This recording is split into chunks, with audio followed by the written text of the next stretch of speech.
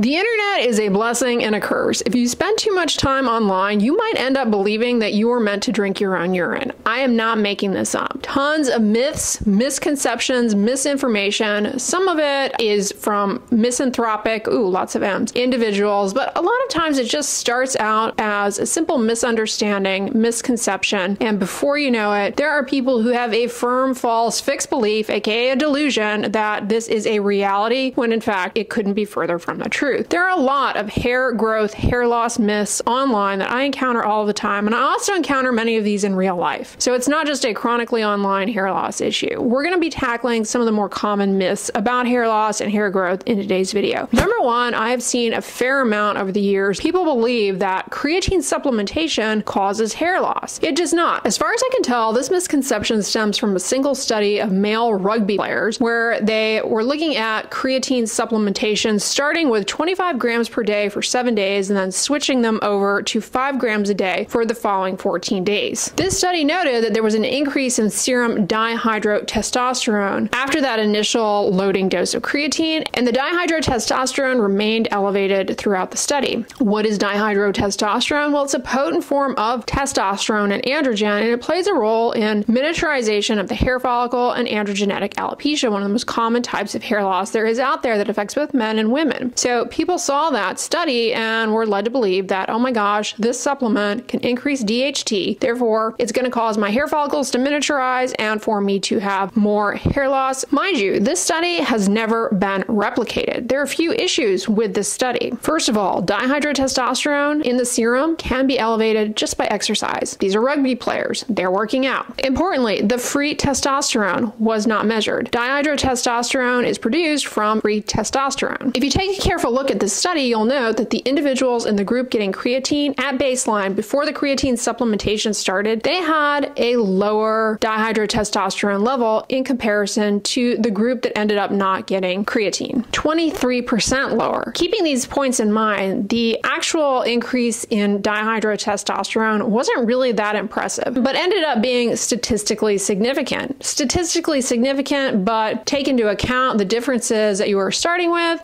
not really that impressive. Overall, there have been 12 studies that actually look at the impact of taking creatine on testosterone, dihydrotestosterone. They've looked at doses ranging from 3 grams a day to 25 grams a day over a course of anywhere from 6 days out to 12 weeks. 2 studies showed a small, physiologically insignificant increase in testosterone, but the others showed no difference. And 5 of these studies actually took it upon themselves to measure the free testosterone, which remember is what is converted to dihydrotestosterone, and there was no change with creatine supplementation. Recently, we got a study that sought to address, does creatine supplementation cause hair loss? This was a 12-week randomized controlled trial. They looked at 45 resistance-trained male athletes ranging in age from 18 to 40. They got either creatine 5 grams a day or maltodextrin 5 grams a day as a control. And this study showed no differences in dihydrotestosterone between the two groups. This study also showed no differences in hair counts, hair density, or hair thickness. Now, it's not a perfect study. No study is, but all the research that we have doesn't support this idea that creatine causes hair loss. So no,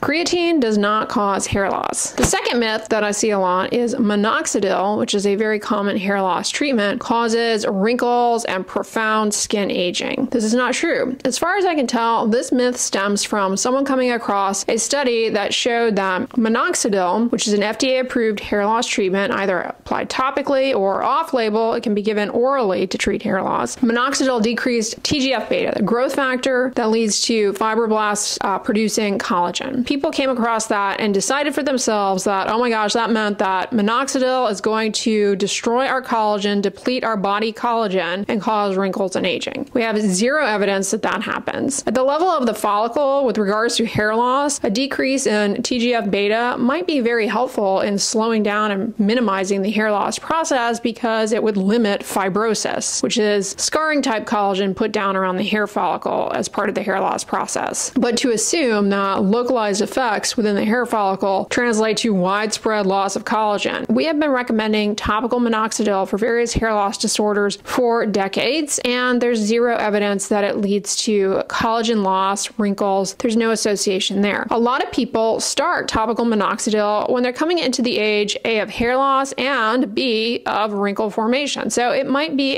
an observation that people make that's simply guilty by association pronunciation. Now, when it comes to oral minoxidil, likewise, we have no evidence that oral minoxidil causes loss of collagen, accelerates wrinkle formation, or premature aging. Oral minoxidil, however, can cause some fluid retention, which might exacerbate the appearance of dark under eye circles. But if you stop taking minoxidil or adjust the dose to mitigate the fluid retention, the dark circles will improve. Now, the third myth isn't really a myth per se, but rather a bit of a misunderstanding. I see a lot of people using either their prescription topical vitamin A, tretinoin, tazarotene, trifarotene, or adapalene, which here is over the counter, or their cosmetic retinol or retinaldehyde in their scalp in an effort to improve hair growth. And I get where they're going here for a few reasons. First of all, topical forms of vitamin A, they do help with cell renewal, and they also help, some of them, to calm down inflammation. And both of these things are going to be helpful potentially for hair loss. However, there have been no studies looking at topical application of these vitamin A derivatives for hair growth. So whether or not this is actually going to do anything remains to have ever been studied. Why are people doing this in the first place? Well, I think people have come across the study that demonstrated that topical application of tretinoin, a prescription retinoid, allowed for better results with topical minoxidil. This is thought to be due to a couple of reasons. Tretinoin may allow for better penetration of minoxidil drug down into the follicles when applied topically. Second, topical tretinoin seems to improve the levels of the enzyme necessary to convert the drug minoxidil to its active form so that it can actually work. Keep in mind, this is one small study. We haven't really reproduced it at a large scale, so it's pretty premature. Suffice it to say, it doesn't hurt to try, but a lot of people just assume that topical forms of vitamin A are established to be good for hair loss, and they're not. I don't have any concerns with people doing this if they want to try it, but I then get a lot of questions around how to execute this. I can't answer questions about things that we don't do as standard treatments and for which there's no evidence to support doing it. There's not a study out there that really establishes a protocol for how often you need to do this, in what order, does the order even matter? People are just kind of making it up as they go along, which is fine. Again, I don't really see that this is necessarily going to be harmful. I don't believe that it will worsen hair loss, but I don't have any studies to back up doing this or to guide anyone on how to go about doing it. Myth number 4 is that if you're experiencing hair loss and you're a woman, you should consider taking prenatal vitamins. I don't agree with this blanket recommendation. Prenatal vitamins, important if you're contemplating pregnancy, if you're pregnant. Take them at the advice of your treating obstetrician gynecologist. During pregnancy and after delivery, your hair can go through many changes. It grows a lot when you're pregnant, and then when you deliver, you're no longer pregnant. The hormones shift around and you get a lot of hair shedding. The other thing that happens in pregnancy and why the prenatal vitamins are an important piece of things is that you are at greater risk for certain deficiencies, especially iron deficiency. It takes a lot of iron to grow a baby, and you will have greater iron needs while you're pregnant. Then when you deliver a baby, you lose a lot of iron. A lot of women at baseline have low iron levels because we lose blood once a month for a period of time. Some women have very heavy menstrual periods that lead to a lot of iron loss. And low iron can lead to hair loss. Check out my video all about iron deficiency and hair loss. And the prenatal vitamins may be a game changer for hair loss in that situation and for overall hair health by helping to maintain healthy iron levels. However, for women who are not in this situation, to just take prenatal vitamins, it can be a recipe for disaster. First of all, you don't know what you're treating. You don't know what type of hair loss you have. So to just take a supplement is kind of like just throwing anything in the dark and hoping that something sticks. The harm in doing this, however, is that iron supplementation, when not necessary, say for example, you don't have iron deficiency and iron has nothing to do with why you're losing hair. To just take prenatal vitamins, now you are taking in iron very much so unnecessarily, and that can cause all sorts of health problems. Iron overload is a real thing. Check out my video on warning signs of iron overload, and it can lead to constipation. So I don't really like that blanket recommendation or that approach that a lot of people take when it comes to their hair loss. Not to mention prenatal vitamins, there is a lot of heterogeneity out there. The obstetricians will tell you that a lot of prenatal vitamins aren't even dosed properly to address the needs of the pregnant mother and,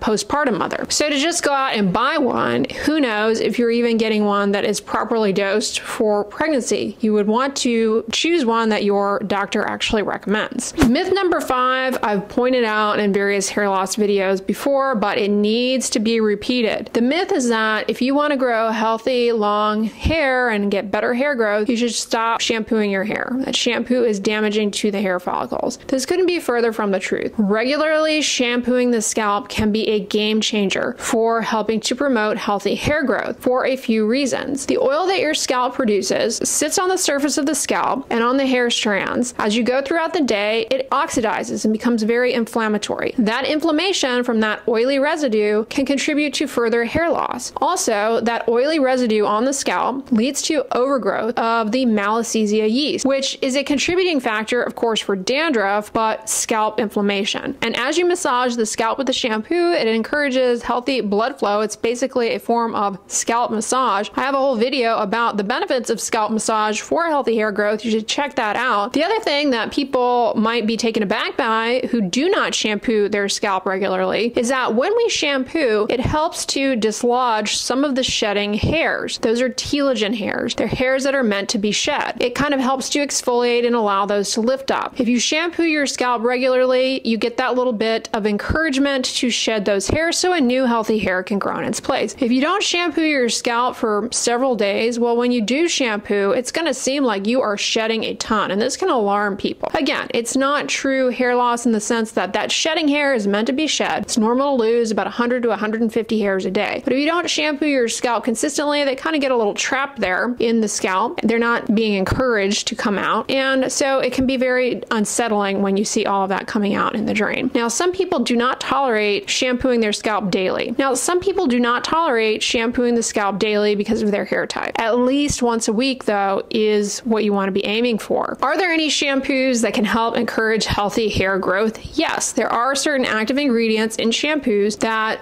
support the needs of the hair follicle and healthy hair growth. On the end slate, I'm going to put my video all about the best shampoos for healthy hair growth, so check that one out next. But if you guys like this video, give it a thumbs up, share it with your friends, and as always, don't forget, sunscreen and subscribe. I'll talk to you guys tomorrow. Bye!